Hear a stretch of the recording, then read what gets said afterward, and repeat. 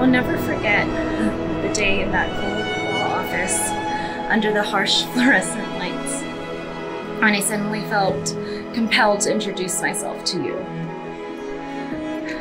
I'm not usually one to believe in a greater purpose or a predetermined destiny, but I truly feel that fate brought us to that city, brought us to that law firm, and brought me to you that day.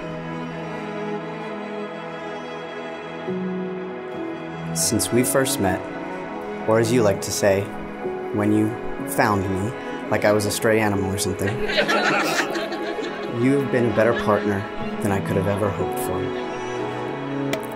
Together we have built a life that is filled with laughter, it's filled with love, and filled with respect. And a lot of cured meats and soft cheeses.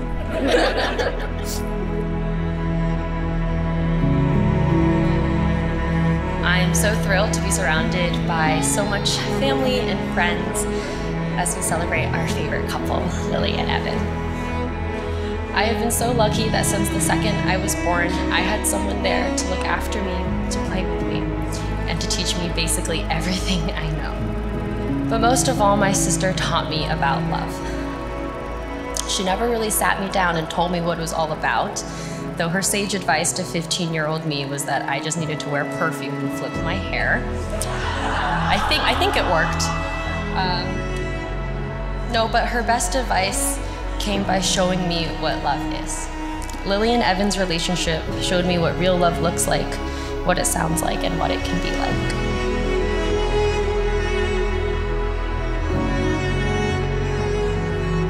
I promise to always make you laugh in those unexpected moments.